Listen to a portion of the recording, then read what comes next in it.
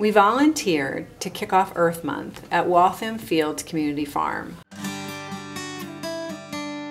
We have worked there every single April, and it's very, very gratifying to get outside, get your hands dirty, get wet, and work side by side with the people you work with on an everyday basis, but in a totally different environment.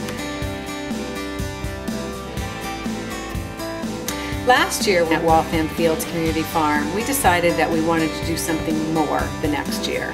So this year, we're going to bring the food farm to table.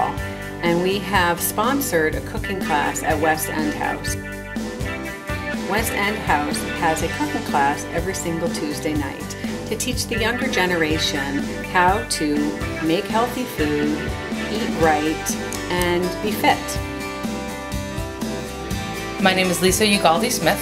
I'm the Director of Nutrition and Health here at the West End House Boys and Girls Club, and I've been here for 9 years today. I prepare about 250 meals daily, dinner and snack for our members. I make sure that we serve mostly fresh vegetables and fruits on a regular basis. I make sure they have a fresh fruit for every meal that they have, in addition to kind of incorporating as many vegetables as possible. Over my 9 years, I've realized that they don't have access to many fruits and vegetables, fresh especially, when they're not here. Anytime we can guarantee the kids are going to have fresh fruits and vegetables, it's really important.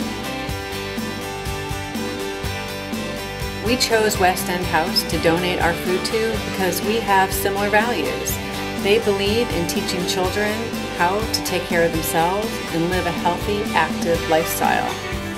As a company, we have committed to working with the West End House for a year, and we come every Tuesday, a group of us, and we help with all sorts of different areas at West End House. My name is Brooks Maitland, and I'm the Director of Merchandising at PlanetShoes. It feels good to be here, really good to be here, in serving up healthy food, looking at these smiling kids' faces, and know that we are giving them a meal to bring home and share with their family, and hopefully teaching them how to take care of themselves in the future, how to eat right, and live a good life.